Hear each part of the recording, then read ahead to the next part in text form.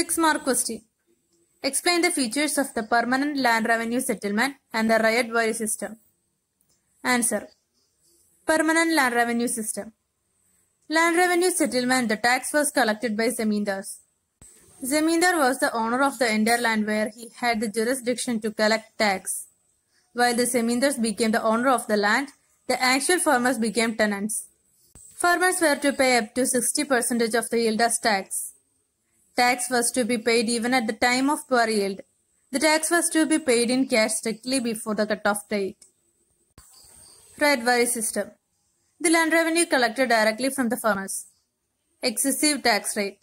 Tax rates are frequently increased. ശാശ്വത ഭൂനികുതി വ്യവസ്ഥ, റൈറ്റ് വാരി വ്യവസ്ഥ എന്നിവയുടെ സവിശേഷതകൾ വിശദമാക്കുക. ഉത്തരം. ശാശ്വത ഭൂനികുതി വ്യവസ്ഥ. സെമീന്ദാർമാർ നികുതി പിരിച്ചു. യഥാർത്ഥ കർഷകർ കുടിയാന്മാരായി മാറി. വിളവിന്റെ 60% വരെ കർഷകർ നികുതി നൽകണമായിരുന്നു. നിശ്ചിത തീയതിയിൽ നികുതി പണമായി നൽകണമായിരുന്നു. വിളവ് മോശമായാലും നികുതി നൽകണമായിരുന്നു. മുഴുവൻ ഭൂമിയുടെയും ഉടമസ്ഥൻ സെമീന്ദാറായിരുന്നു. റൈറ്റ് വാരി വ്യവസ്ഥ.